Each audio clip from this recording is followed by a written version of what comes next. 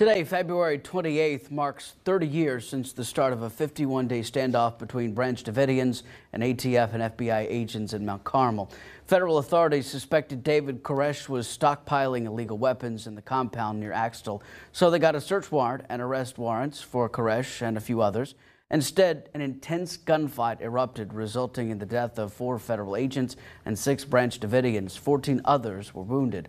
That day started as a siege that wouldn't end until April 19th. FBI agents began a gas attack that day. Hours later, flames could be seen coming from the compound.